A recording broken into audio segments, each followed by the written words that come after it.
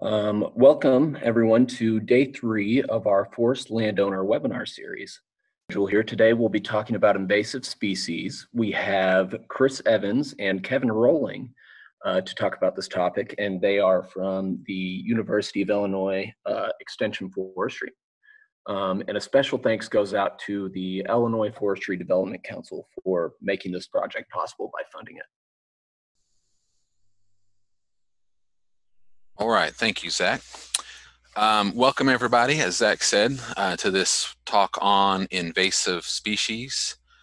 My part is the first half of this presentation, and I'm going to be talking about identification of common forest invaders.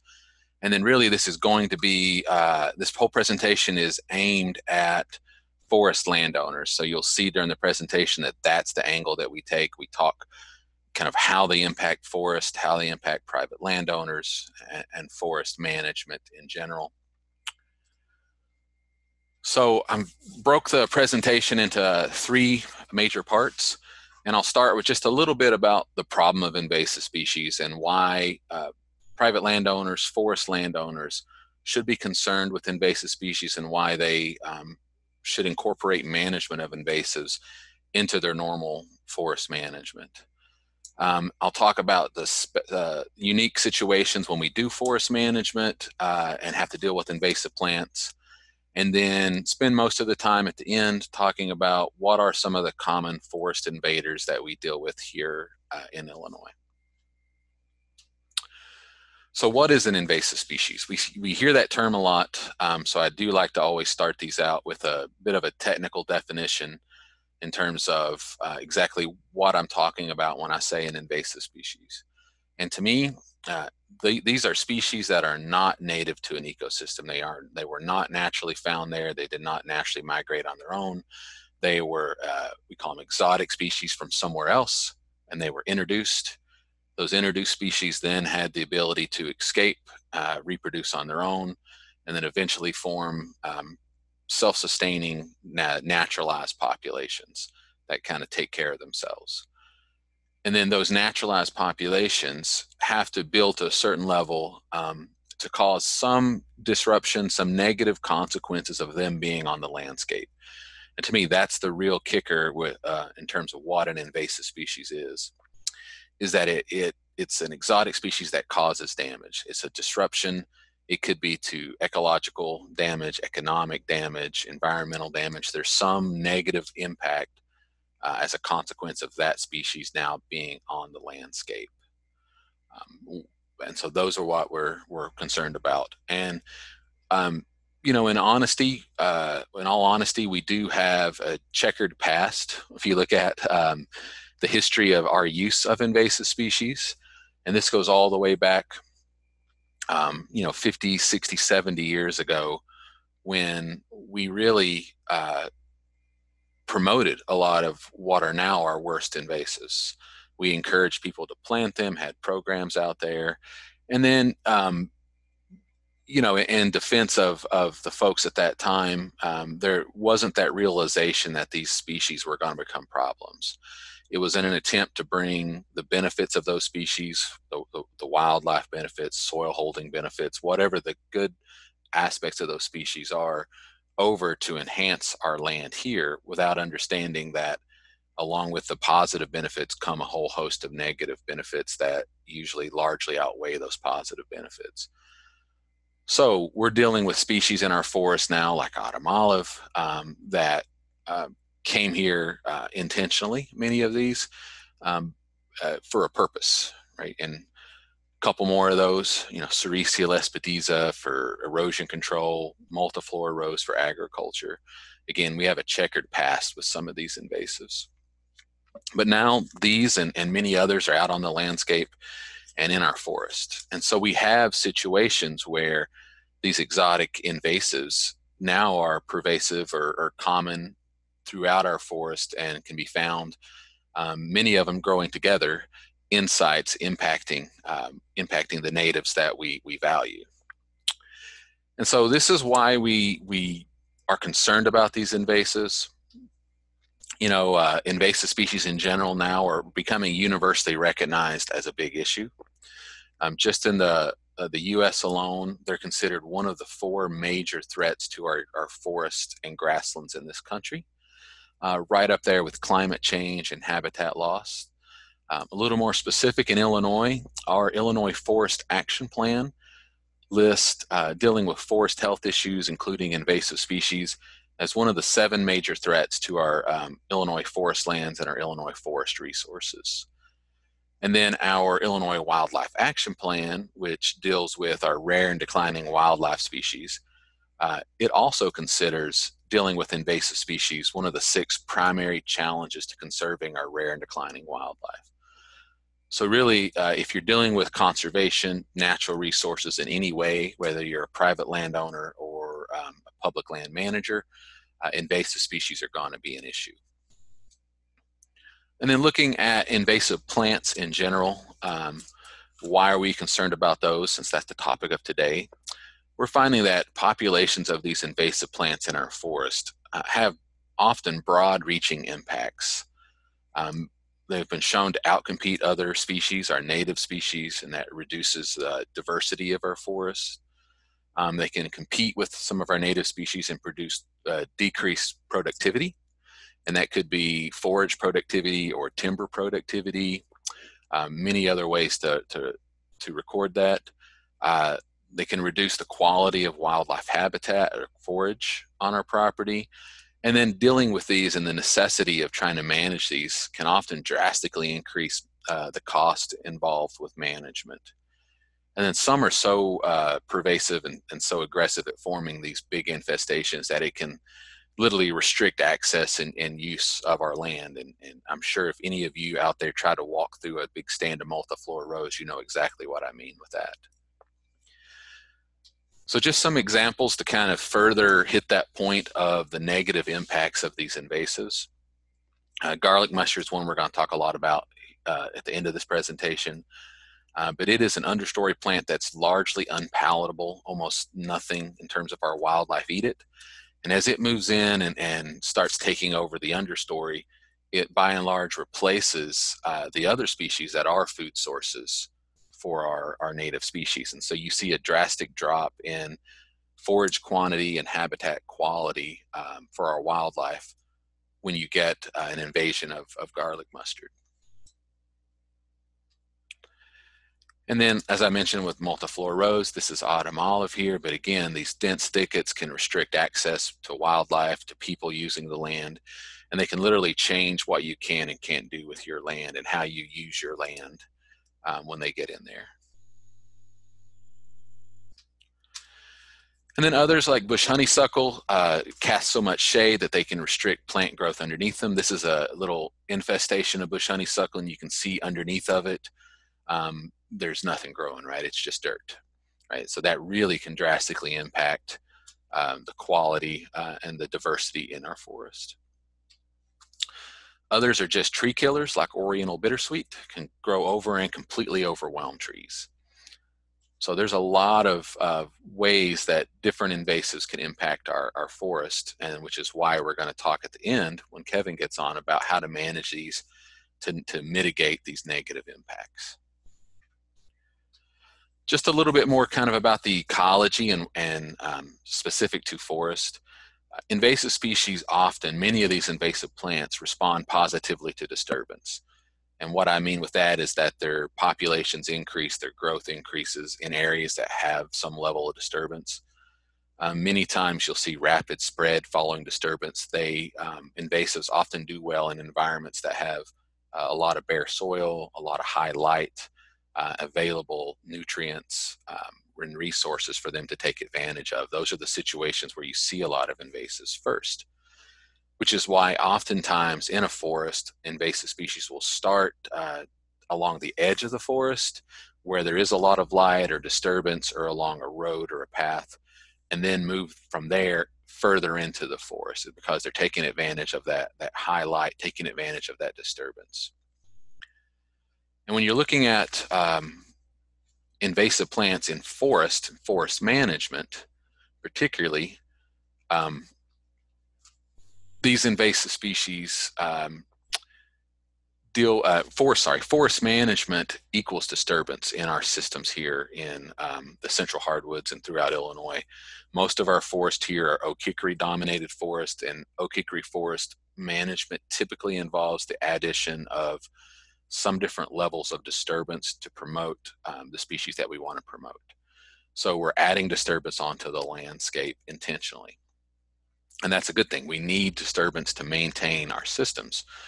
So, and if you attended the talks yesterday or the day before, this is, you've heard this before, but a lot of our forests now are suffering from being undisturbed from a little too long, and they're switching over to a different suite of species, like in this shot where there's a lot of maple in there.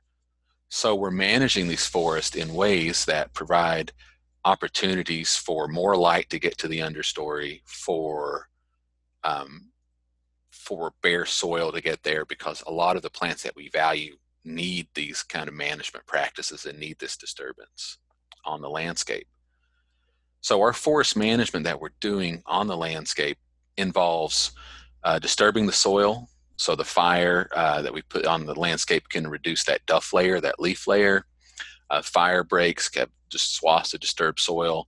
It increases light through canopy gaps, through removing that mid-story, damaging existing vegetation. And then we often see a flush of nutrients following fire, following a harvest in our systems, and we're bringing in off-site material, bringing in off-site equipment into our forest.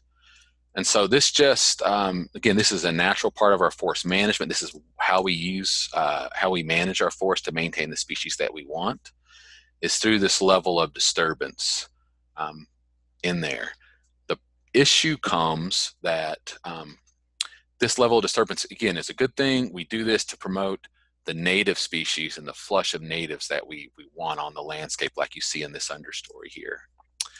The big issue comes in that the same management that we do for our forest management to keep them healthy can elicit a positive response from those invasive species as well. So for example, this is a little oak species right here. You can see there was some thinning of other species, a little maples, an ash, little oaks growing up in the middle, but if you see around the edge of it, there's also honeysuckle in there.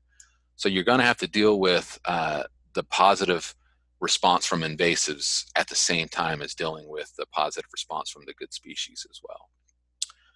Just another example of that, this is Japanese stiltgrass that was responding to canopy damage from an ice storm and really took off after that extra light kind of came into the landscape. And then another shot of that, this is bush honeysuckle after some windstorms came through and opened the canopy up in the site. Pretty much everything green you see in the center of that picture is bush honeysuckle or Japanese honeysuckle. So many of these invasives can hang around for a while, and they behave differently in the seed bank. Luckily, some of the fleshy fruited ones will have fairly short-lived seed banks, but others, Sericea lespedeza and the thistles and multiflora rose, can have quite long-lived seed banks. And so that's something that we have to deal with when we're thinking about these species and they get established on the landscape. We have to deal with them for often a long time. So let's get into what actually are the common plants that are impacting forest and forest management throughout Illinois. I'll start with our young forest or young tree plantings. Those are forests that often have high resource availability. Since they're newly planted, they'll have a lot of light, a lot of nutrients available. And with these situations, a lot of times it's the fast-growing invasive species, the ones that can compete well with these developing tree seedlings and tree saplings are the ones that we're worried about. So for example, this is Japanese honeysuckle in a mature forest. It may be found in the understory, but often, unless there's some disturbance, it's just going to stay there. But in a highlight environment, like a young tree planting, it can be an issue.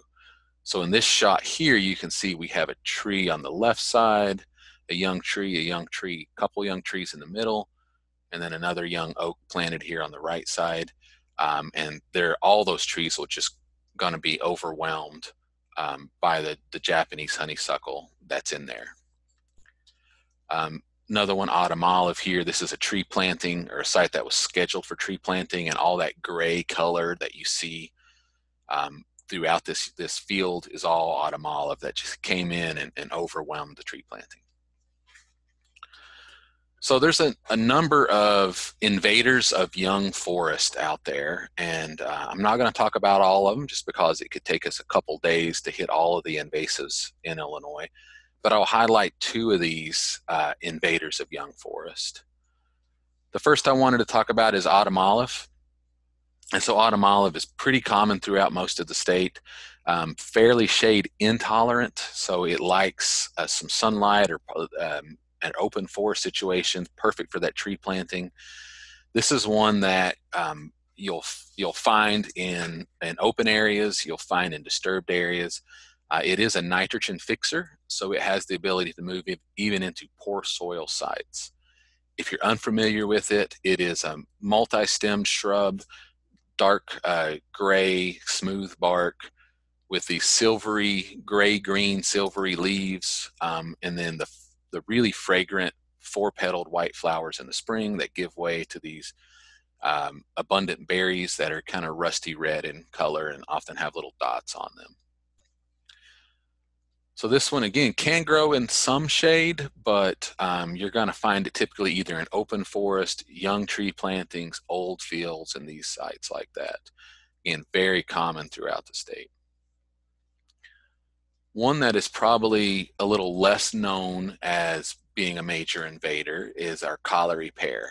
So you probably know colliery pear better by its cultivar, Bradford pear, or one of the other many cultivars of flowering pears. This is an ornamental plant that's rapidly becoming one of our major invasive species in open lands and young forest and open forest throughout the state. It looks a lot different than its cultivated version. So the Bradford pear, which is the big teardrop shaped tree with the big glossy leaves. So this, when it reverts and it spreads into the wild and you get escapes, it'll be more multi-stemmed. They'll often will be very thorny. The leaves will actually be a little smaller and a little lighter in color. And then the whole plant takes more of a shrubby look to it. And again, this has been found now pretty much in every county in the state. If you go around in March, late February through March, depending on where you're at, and you see a lot of white flowering small trees in open areas across the state, you're looking at these colliery pears. Again, rapidly becoming an issue. A lot of people kind of first thought it would just be a species that's restricted to kind of roadsides and really highly disturbed sites. But what we're finding now is that it's becoming a major issue in tree plantings. So it moves in, it has bird dispersed seeds, so it can get in pretty quickly, and then it can just overwhelm our planted trees. And so they're really becoming an issue in tree plantings right now.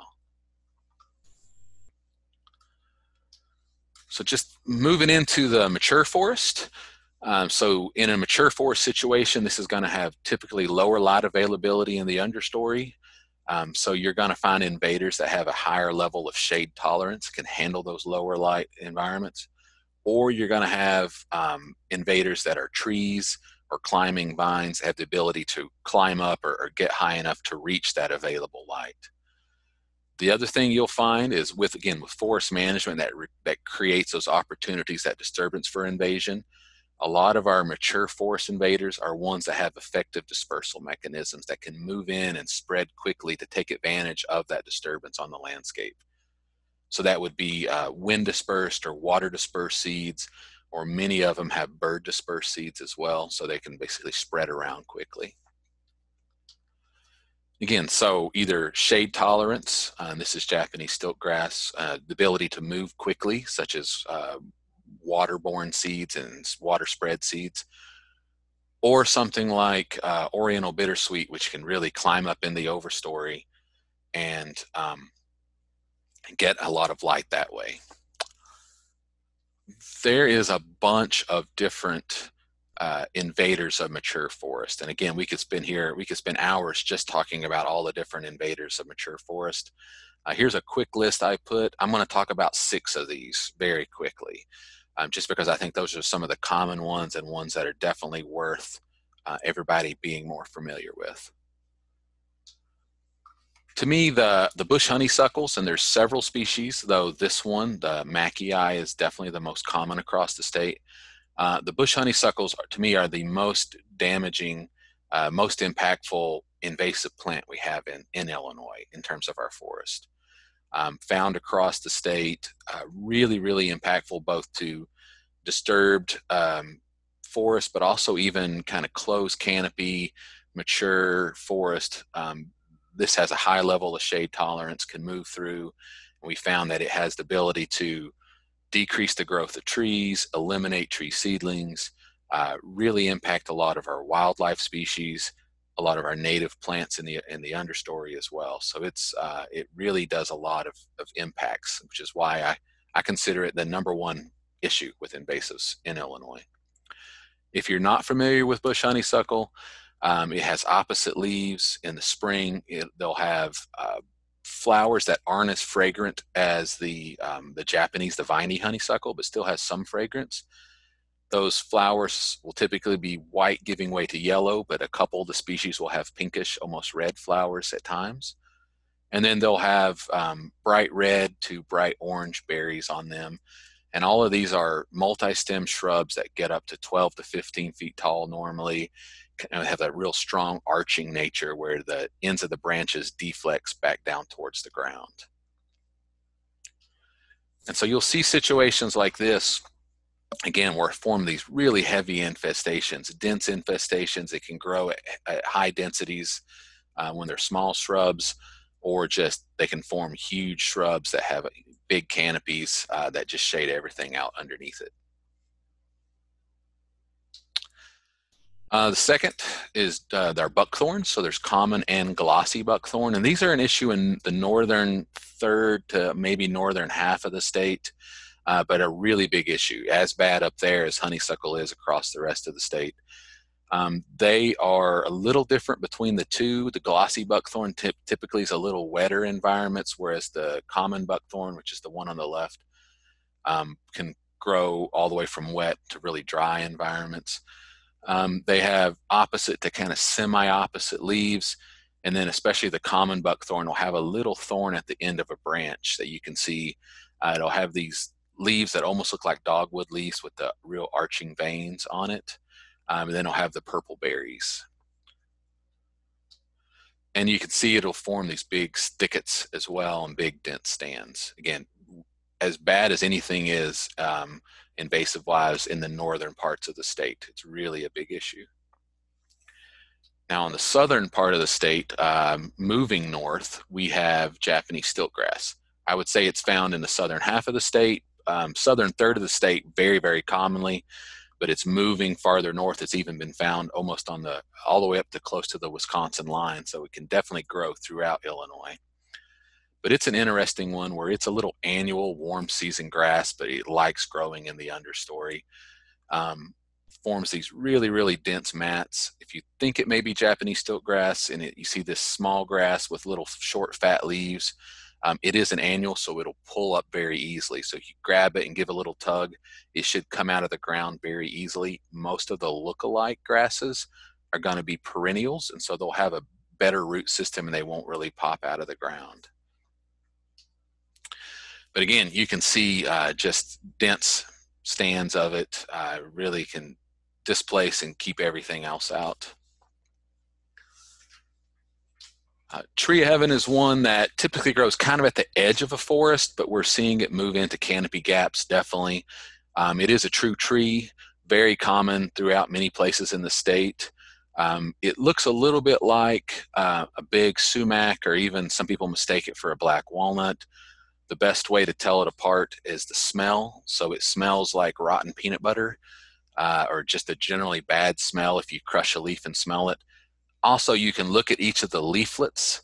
So that's each individual one of these are a leaflet with the whole thing being a leaf. And each leaflet at the base is going to have these little notches. And if you flip these notches over, you'll see a little gland right there. And that's a good way to tell it. They do have winged fruit that will be wind dispersed, and then pretty tight light gray bark as well. This one's interesting in that it is a clonal species, so it'll form these big stands that are all connected underground, which makes controlling it often very difficult. Two more that I'll mention. Garlic mustard is well known. It's one that is found throughout the state, is a major target for spring garlic mustard pool work days for volunteers. Another one that is really impactful to our spring wildflowers because it grows at the same time in the same habitat. It is a biennial, so it has 2 life stages. The first year is going to look like what you see on the left. The second year is going to form a flowering plant that's going to be pretty tall, 2 to 4 or 5 feet tall at times, with the little white flowers that you see on the right. And then that gives way to these tall spikes with all these little seed pods on it. The plant smells like garlic, so if you think it's garlic mustard, you could crush it up and smell it, and it's going to smell strongly of garlic. It is actually edible, which is why it got introduced into the United States in the first place. But it, again, very, very damaging. It's allelopathic, so it can exude chemicals out of its roots that'll slow the growth of other plants to give it a competitive advantage. And then lastly, Oriental bittersweet. This is one that's really, really damaging to trees in areas where it's found. And it's found scattered throughout the state. It's not ubiquitous, but there's definitely pockets of it. It can impact trees in a couple ways. One, by simply wrapping around them tightly like you see in that picture on the left, and then literally girdling those trees and killing them that way. Or it can just get into the canopy and add so much extra weight to those trees, it can pull those branches down, break those branches, or make the trees more susceptible to wind throw or ice damage. It is important to note that we do have a native bittersweet that doesn't typically form big infestations. You usually see just 1 or 2 vines at a time. They do look similar. The easiest way to tell them apart would be by the fruit. So this is Oriental bittersweet, and it has a lot of fruit on it that are found all along the vine. So everywhere there's kind of axils, you'll find little clusters of fruit. The fruit are a little small and have that kind of yellowy orange fruit covering that you see in the picture. Our native American bittersweet will have fruit that's really only at the end of the vine. So they're in these little terminal clusters only at the end of the vine. The fruit are a little larger and they have a dark orange fruit covering. So once you see them enough, you can really tell them apart. But if you're unfamiliar, sometimes it can be kind of tough. But again, this one wraps around the trees, can form vines. The biggest vine I think I've seen has been right at about 5 inches in diameter. But typically you'll see it smaller. It's another clonal species, so oftentimes it's connected underground, a big network of roots underground. And then it also can run along the ground as that vine grows and then root in multiple places, making it even that much harder to control. Again, we could go over many, many different invasives. I really wanted to highlight the ones that I think are most impactful to private lands, private forest landowners. So to wrap up my section of this presentation, these invasive plants are a serious issue for forest and for private forest landowners across the state. Our forest management practices that we need to maintain a healthy forest also have the potential to encourage invasives. And there's different invasives that impact our young forest and some that impact our older forest. But in general, knowing what these species are and then acting upon them and managing them to reduce those negative impacts is highly needed in our forest, whether it's private or public forest in the state. And with that, I'm going to let Kevin jump into the second part of this presentation and talk about actually managing these species.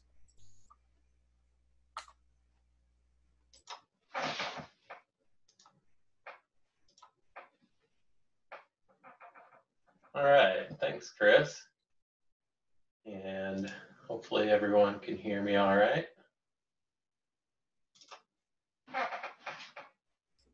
Yeah, loud and clear. Okay, good. So yeah, I'm Kevin Rohling, Forestry Research Technician with U of I Extension Forestry, working out of the Dixon Springs Ag Center in Southern Illinois. So knowing how important it is to manage the forest and consequently manage the invasive species that could become a problem after management, we're going to go through a few different strategies, some techniques, and then some safety considerations when you're working on invasive plant control. Oops. Oh my. Went a little fast there. So just a brief outline here. I already mentioned we're going to do some strategy techniques, including cultural, physical, biological, and chemical control options. We're going to go over some herbicide considerations and along with that, some safety factors. And then I'm going to close out with some more information for anyone who wants to dive a little deeper into this topic. And I threw in this picture here. This is an area where on the left you had a private landowner who has done a really excellent job of controlling bush honeysuckle in his understory, and an adjacent public land site where they haven't been able to get to performing some control, and that kind of highlights one of the challenges of invasive species control when you have a seed source that is not necessarily under your control, can always come back onto your land. So it could be an ongoing challenge to manage for these invasive plants. So to start out with some sort of general guidelines, if you know you have a population of an invasive plant, one idea is that you want to sort of focus on the outlier instances or occurrences of these invasive populations first, so that they don't set seed in sort of a new area and become a more established core population. So if you look at this graphic here and you imagine that the larger cluster of dots there is the core infestation, and then you have those outliers there. You want to work on those outliers first, and then slowly kind of work from the edge into the core infestation. And eventually your hope is to eliminate as much of those as possible. But knowing that the core area is likely to be a problem for some time to come, requiring follow-up treatments. But if you get to some of those outliers, that may squash them, and they may not be an issue going forward. Another thing you can use to your advantage is using plant phenology. So the different life stages of different species are going to make a plant either more or less vulnerable to your control that you're trying to implement. So a good example of that might be Japanese stiltgrass. Chris mentioned earlier it's an annual grass, so basically its life cycle is completed in a single year. So if you're able to go in to a site and conduct your control towards the end of that growing season, it's unlikely for that plant to set new seed. So that is one plant where you can use like a string trimmer or some other mechanical control if you time it right at the end of the growing season, and it won't have enough time to grow back to flower and set seed. Another sort of different example might be treatment of tree of heaven. So on larger tree of heavens, it's recommended to perform a hack and squirt or a stem injection treatment while it is actively growing. So sometime towards the end of the summer is usually when it's recommended to do that treatment. And we'll talk a little bit more about that method a little later, but that's just a couple of examples. So when you're thinking about controlling invasive plants on a site, it's really best to think about all of the tools in your toolbox, all of the options that are available to you. And land managers sort of came up with this hierarchy of integrated pest management, where you're using all of the different types of control to come up with the best possible solution and most likelihood for successful management of invasives. So those are these cultural, physical, biological, and chemical controls that oftentimes you use in conjunction with one another to have the best result. So an example of a cultural control is active prevention. So minimizing disturbance. As Chris mentioned, this can conflict with our other forest management objectives. Think about the timing of your work. In the north, I know it's more possible to work when the ground is frozen. In southern Illinois, that's frequently not possible, especially in recent years. But you can do it, do management at times where you're less likely to have a greater impact on soil disturbance, for example. You can avoid traveling through areas where seed is set. So a good example of how invasive seeds spread through that mechanism is the Japanese chaff flower, and that's what we have pictured here on the right. The top image is a real close-up picture of the Japanese chaff flower seed, and you can see on each one of those seeds there's those two little barbs. And what happens is those two little barbs get caught up in animal fur, such as the dog below. Those are some chaff flower seeds in that image, or on your clothing or your boot laces. It really clings, and then you walk into a different area, it falls off, and you got a new population. And that's not just true for species like chaff flower that kind of cling, but even smaller seeded species like garlic mustard, for example, might get caught up in some mud, maybe get into your boot tread or equipment tires, and if you don't clean those things off before moving into different areas, that's going to be another source. So that's something you can do to prevent the spread. And just generally is another cultural sort of control is managing for resiliency. So conducting your forest management responsibly, trying to maintain intact natural communities. The more intact your communities are, the more those areas are able to resist invasion. Another way to do this is to widen buffer zones, reduce roads and trails if it's possible.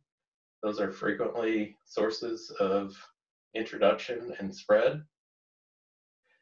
And, you know, like Chris said, some of our disturbance regimes that are beneficial for native natural communities also are going to benefit some invasives. So we just need to be prepared for that and do pre-control and post-control follow-up management, and make sure to take care of those as soon as possible to prevent the explosion of those populations.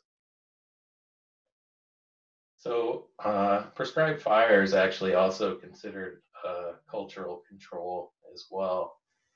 And people often cite fire as a way to control invasives, and that can largely be true, but it's important to realize that there are species that increase and some that decrease following fire.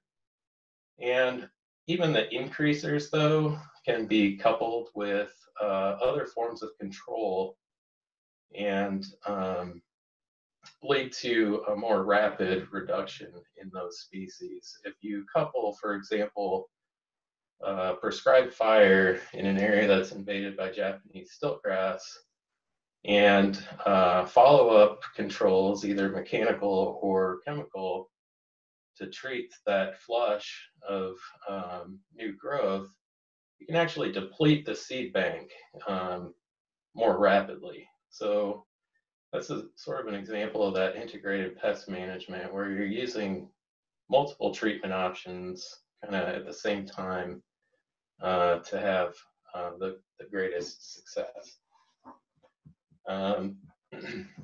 So there's a few different increasers and decreasers following fire. One that I've seen that has mixed results, and I've seen it kind of go both ways, and I'm really not sure why, is garlic mustard. I've seen instances where we've had a site where we ran fire through an area, and garlic mustard was nearly eliminated, with the exception of areas that had remained unburned, so kind of behind wet logs or something, where fire may have not gotten around those wet logs to burn up those rosettes, for example. So I've seen it go both ways for that one. So you just got to be prepared to address that if it goes either way. So the overall impact of fire on invasives can vary quite a bit, even with those decreasers, which are largely the woody species. In general, we have a couple exceptions there with Oriental bittersweet and tree of heaven, but depending on the intensity and the timing, I've seen burns where fire basically has moved around the outside of more established autumn olive plants, for example, because basically if you've ever seen a large older autumn olive, there's really not a whole lot growing underneath it. It's too shaded out, and then the leaves that it may have dropped have basically disintegrated pretty rapidly. So there's nothing really to carry a fire underneath those. But on the other hand, if you do have sort of a younger autumn olive, such as this one pictured on the right, that has some herbaceous layer or a greater amount of leaf litter that could carry the fire, so that individual would most likely be top killed and resprout. And again, this would be a case where you would want to come in and do perhaps a follow-up chemical treatment on that resprout. So instead of, like, say you're doing a foliar spray of this larger shrub, after the plant resprouts, gets to be a couple feet tall, you can come in and do a foliar spray on that much smaller surface area, and you're likely to have less impact overall with your chemical application.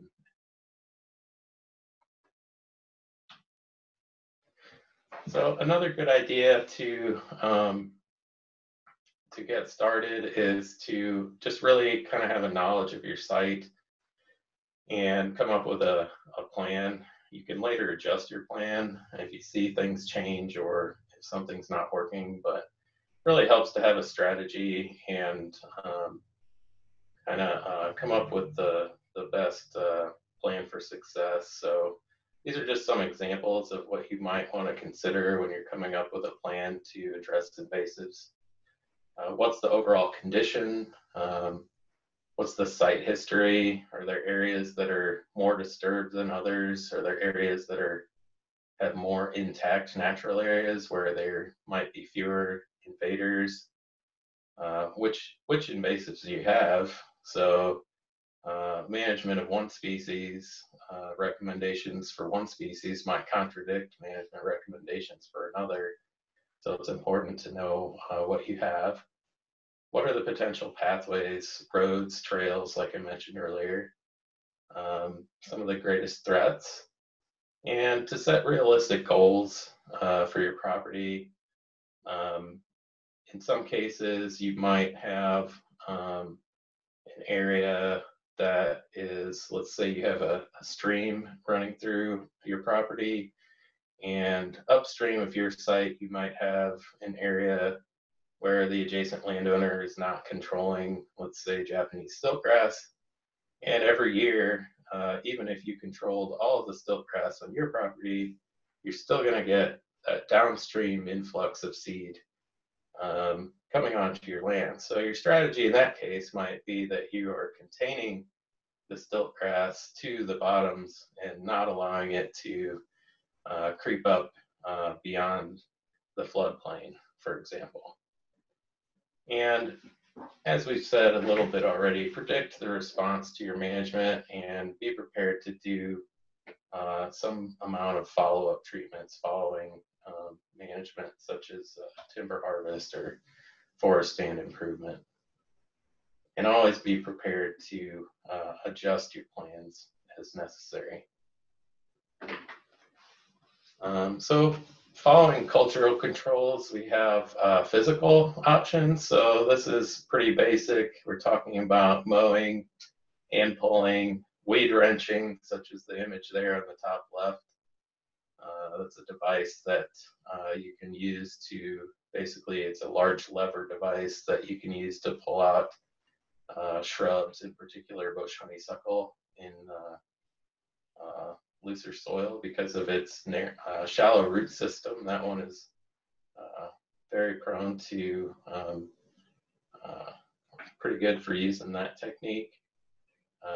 Also includes things like digging and string trimming, and can go all the way up to forestry mowing, which is that machine there on the right, which can tackle a large dense infestations of invasive shrubs and do it probably more efficiently than just about any other technique out there.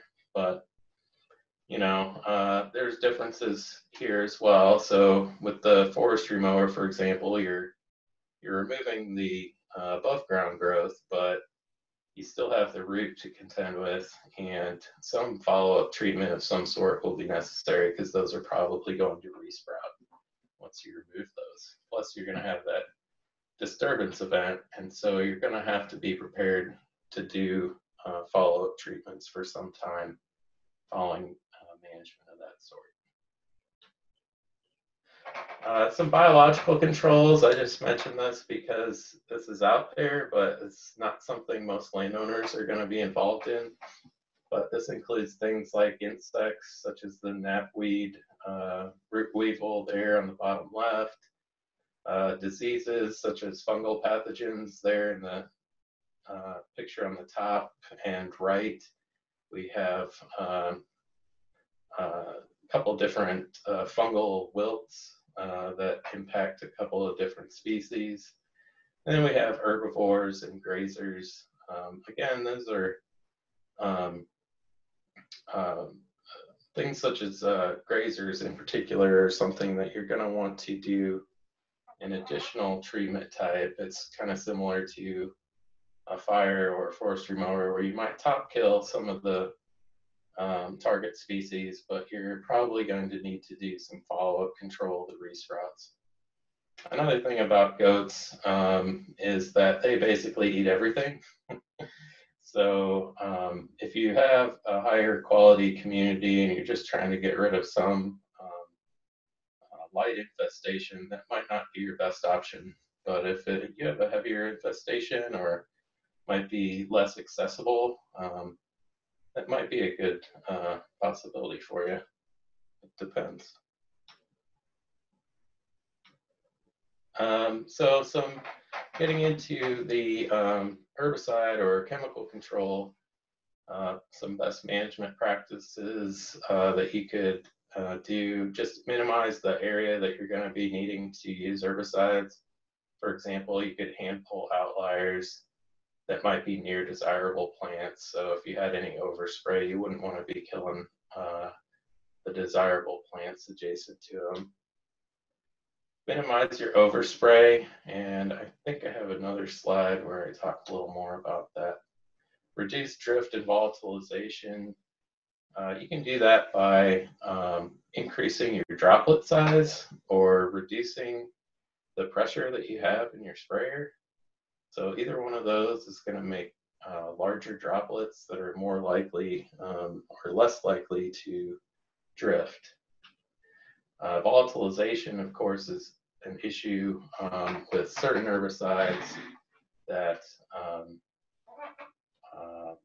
will essentially evaporate into the air, especially in higher temperatures. So you do need to watch out for that with certain herbicides.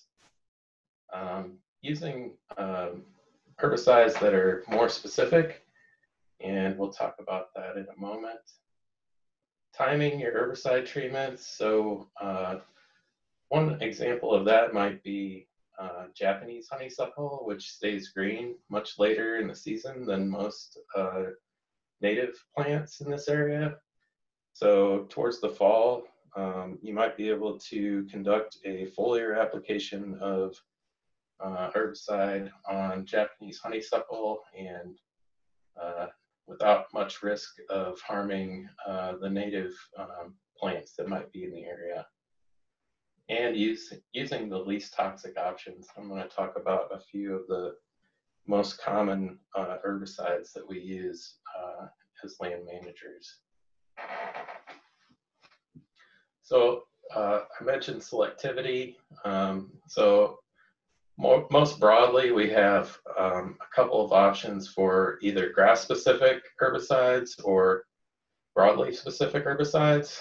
And there are a couple of more recently developed options that get even more specific. And those are oftentimes used in prairie restoration, for example. Another one that's a little more specific is clopyralid, trade name Transline. That one we've used successfully in the past to treat kudzu vine, which is a legume and grows in tree canopies. So we don't want to harm the trees, but we want to take out the kudzu. So that's been a very useful tool for control of that problematic invader. And we're going to get into a couple more of those, more details about those herbicides in a moment. Really, the best method or technique varies by target and the life stage. We always want to minimize non-target impacts. I mentioned reducing pressure, increasing droplet size. Another way to do that is using shields or barriers. This image on the left is a shield that was homemade that you can basically cut out a old bottle and affix it to the end of your herbicide wand and direct your spray pretty much completely over the top of some smaller plants, which is pretty useful. I've had some successes and failures with that, so you just kind of have to play around with it a bit. And then I also threw in the paintballer here for fun. I've never actually been exposed to this technique, but apparently it is something that people do in certain circumstances. So they have paintballs filled with herbicide. I guess in areas where you might have difficulty accessing the invaders, that might be pretty useful.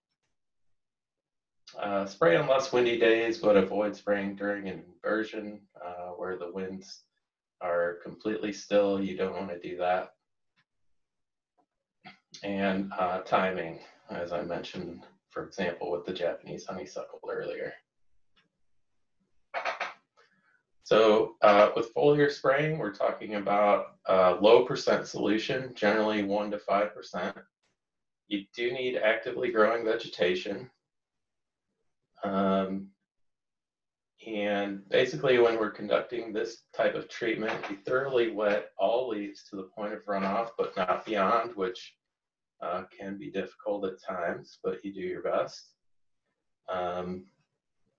You want to take care to treat most of the leaves on a plant. So in a lot of cases, if you only are spraying and hitting about half of the leaves on a plant, in most cases, I would say that's not going to be enough to actually kill the individual. So you want to make sure you're getting most of the leaves.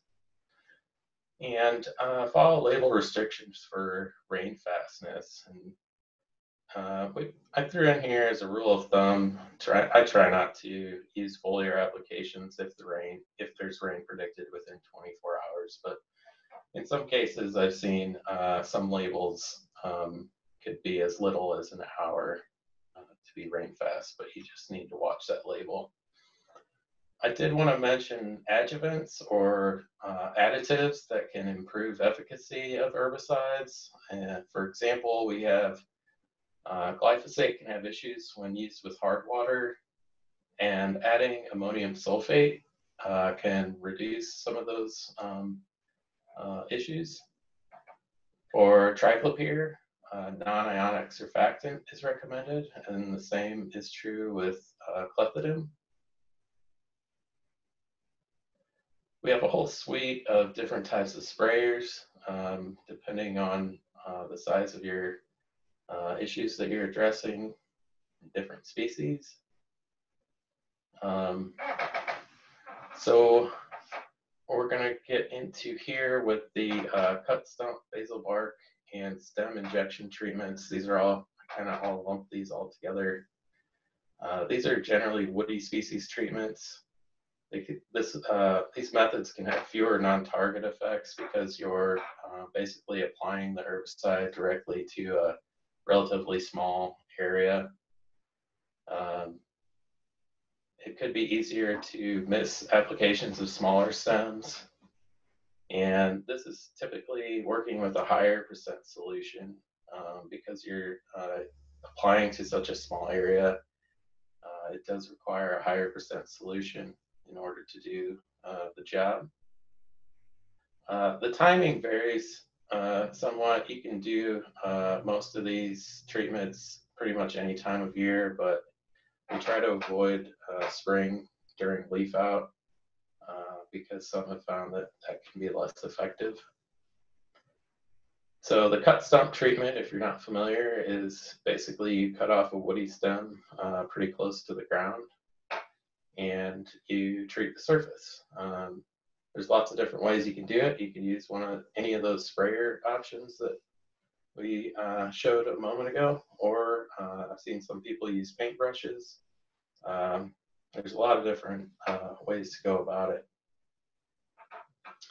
So for stems under 4 inches, you want to treat the entire cut area, but for larger stems, you only really have to treat the outer part of the growing tree, because that's going to pull the herbicide down into the root system and do its job.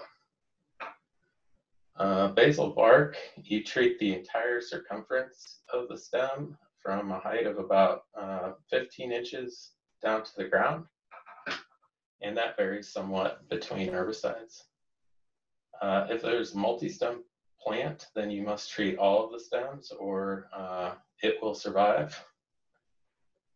And you want to be careful not to use this in an area that the stems might be coated in silt, for example, such as after a flood in a floodplain. It's going to block the herbicide from getting to the bark and absorbing into the plant.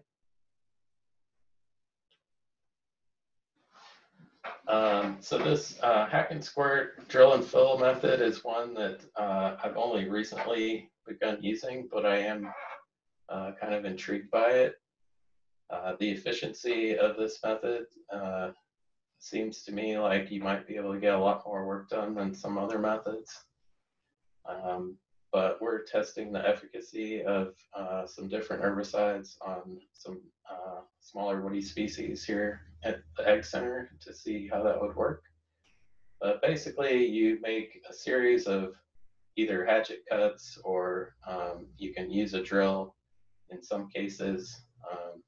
The herbicides that you will use for this type of treatment will vary, and you can't use just any herbicide for this particular treatment. You have to check the label, but there are different versions of glyphosate and triclopyr and a few others that you can use for this method.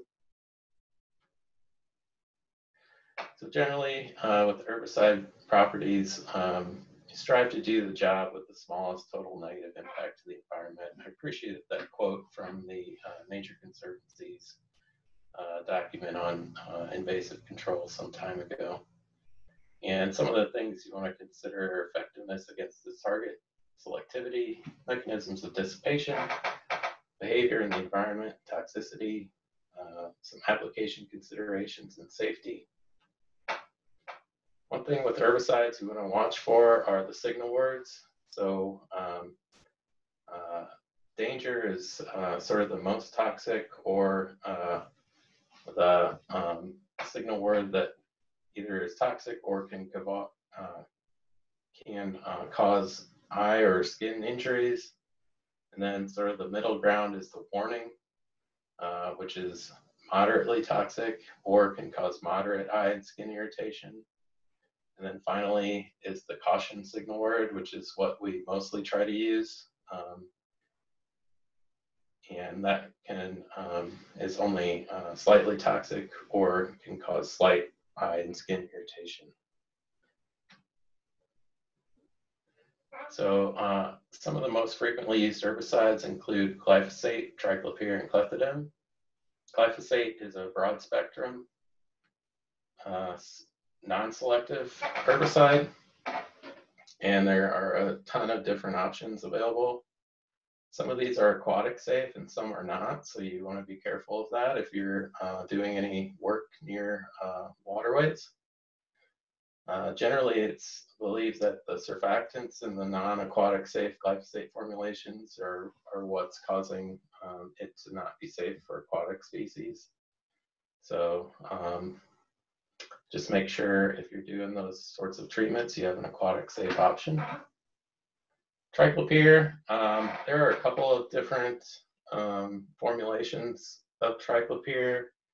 Historically, it was only 2 formulations with the triethylamine salt and the ester formulas, but they've come out with a couple of new ones, and I'm not really familiar with those, so you do want to be careful. Triclopyr 4, or the ester, is only a caution, but the 3A or amine version can cause severe eye damage. So you want to watch out for that, depending on which version you have or which target you have, which should be most effective. It can be persistent in the environment as well, and the ester formulation can be toxic to fish and invertebrates. Clethodim is a grass-specific herbicide, which is becoming the more popular of the grass-specific herbicides. This one, again, has numerous trade names and formulations. A small number of species, they only have data on a small number of species for the toxicity of this herbicide, but it is relatively non-toxic to people. And I realize now I am going a fair amount over time, so I might skip through some of this here. But I just want to mention that the personal protective equipment recommendations on the label are a legal requirement, and typically consists of a long sleeve shirt, pants, chemical resistant gloves, and shoes plus socks. Some also include eye protection, especially those that have more potential for eye damage, of course.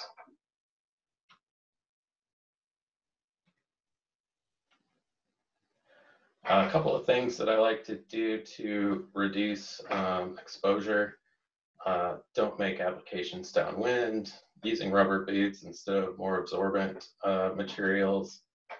Don't walk through a recently treated area.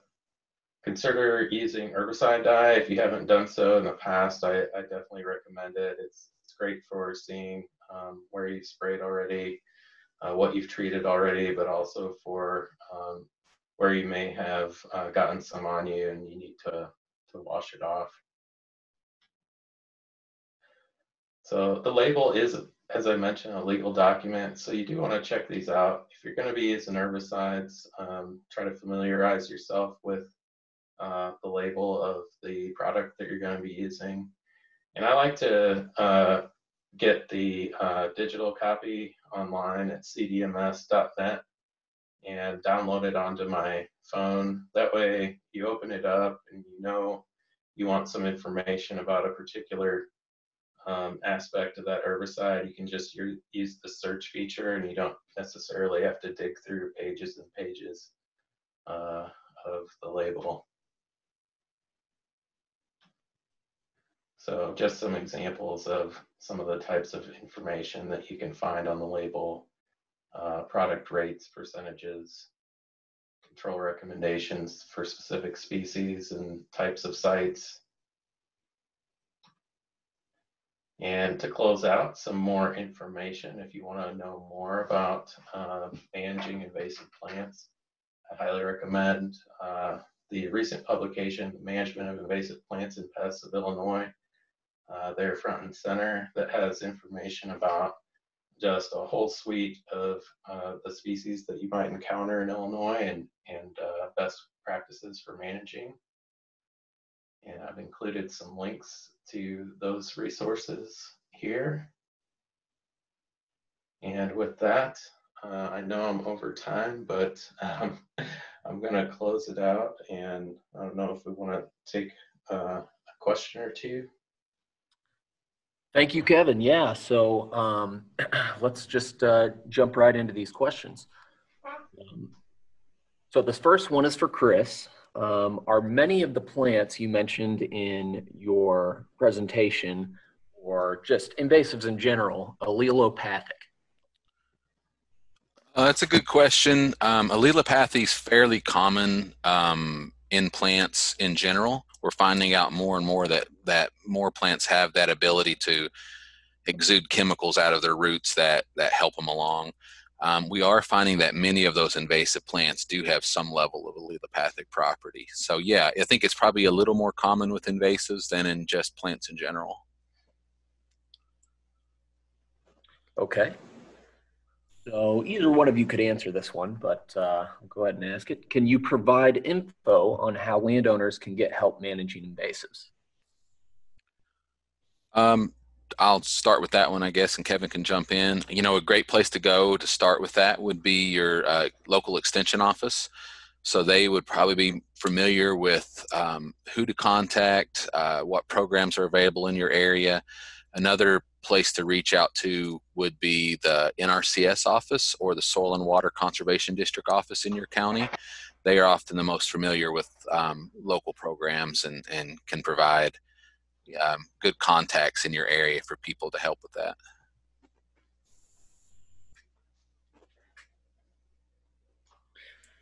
Okay. So, Kevin, this one's for you. One of our listeners wants to know about goutweed. How would you go about treating goutweed? Actually, I am not familiar with goutweed, so I have no idea. Chris, do you know that one? That's not one that I dealt with much. A great resource to look for plants that you want to control would be a group called the Midwest Invasive Plant Networks. They have a control database. So MIPN, you can type in MIPN and then control database. And they handle a lot of those kind of upper Midwest invasive species. And I would imagine they have good information on goutweed. That would be the first place I would look. I haven't messed with that one either, so. Okay. So Chris, this one's for you. Historically, did anyone in the past ask indigenous tribes about the use of invasives?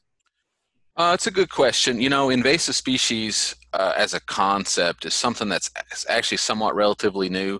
We really started using that term and understanding the implication of these non-native species and their impacts onto the landscape really in the last 50 or 60 years. So I would imagine, you know, the historical management of invasives wasn't really, at least in the United States, wasn't really something that was done, in the sense that we didn't have a lot of these invaders, you know, new coming in or the need to manage them. I think there's certainly been vegetation management for as long as people's been around. in an area, but really kind of the true invasive management, at least in the United States, is a relatively new concept and a new thing that we're realizing is needed. Okay. And let's see. So Chris, can you recommend a resource or resources to help with the identification of invasive species in northern areas of Illinois? Yeah, just as a preview, we're hoping to work something up and develop a new guide for ID of all the invasive plants in Illinois and publish that through the Extension Forestry Service, but that's not here yet. Right now, I would look at either the Invasive Plant Atlas of Wisconsin or the Midwest Invasive Plant Network. Both of those have really good guides to invasive plants, and they both would cover all of those species, that would be a problem in northern Illinois. Okay, good deal. Moving right along, one of our listeners commented that bittersweet invaded in a 2-year period and stiltgrass invaded in only a year. Why the sudden impact? I assume he's talking about his own private land. Yeah, I would say that there may have been some kind of change of happening, some disturbance or some impact that has facilitated that rapid change. A lot of these species can double or triple their population within a year or two fairly easily, given the right situation. So not knowing the history of that site, the first thing I would ask is what has changed management-wise, what has changed in terms of the way that site looks in terms, it could have been ice storms or something to facilitate that rapid change. All right, good deal. Well, that just about wraps up our questions. First of all, I want to give a big thank you to both of you gentlemen for coming out here to talk to us today. And I want to thank all the listeners for joining us for this session of our webinar series.